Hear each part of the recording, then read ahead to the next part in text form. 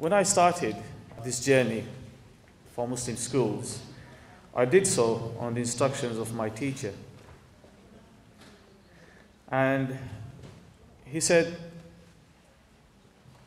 in these times and in this country, the most important thing and the most reward-bearing thing is to establish and run a school.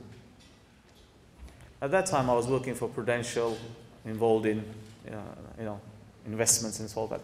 I couldn't understand. And then he said, people have built mosques, mashallah, and those that Allah has given tawfiq, they go and they worship in the mosque.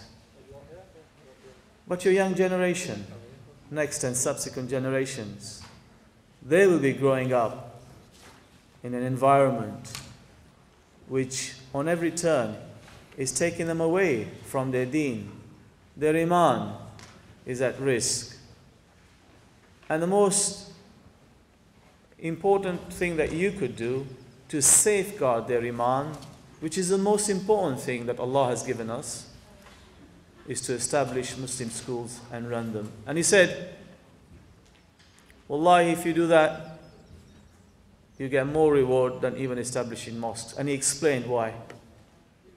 Because these young people, they come to our schools, we nurture them, we educate them, we try to make them what Allah subhanahu wa ta'ala wants us to make them, human beings, fulfilling their duty towards Allah subhanahu wa ta'ala, learning, growing up to worship Allah subhanahu wa ta'ala, learning the ways of the Prophet Muhammad sallallahu alayhi wasallam, and in doing so, becoming good citizens, young men and young women, growing up in a society, participating, helping, encouraging each other to live as believers. And inshallah, as long as we have that at the forefront, when we go back into our schools, then wallahi, that's the best reward that we'll ever get, inshallah. And that's the best service that we'll be doing, not only to our communities, but also to the society at large. Remember the sacrifices that our forefathers, our elders made in establishing these schools.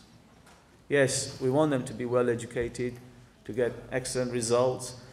It's a very competitive world out there.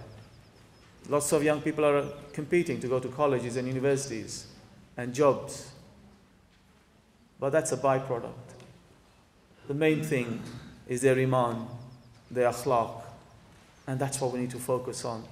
And that's what we need to really work on, to make sure that their iman is safeguarded, is developed, their akhlaq is developed, so that inshallah, on the day of judgment, inshallah, they and we, all of us, will be successful.